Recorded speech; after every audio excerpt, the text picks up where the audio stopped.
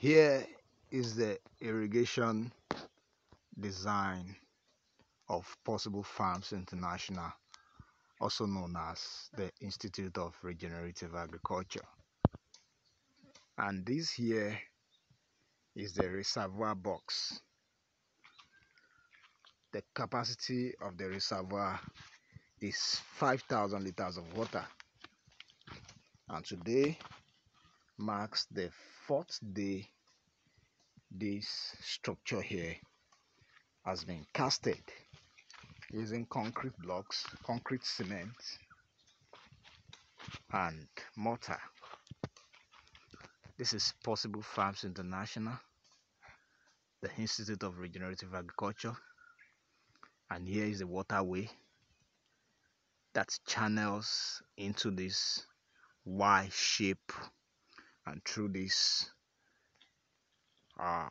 channel here it flows into the reservoir. 5,000 liters. The water flows all through the year.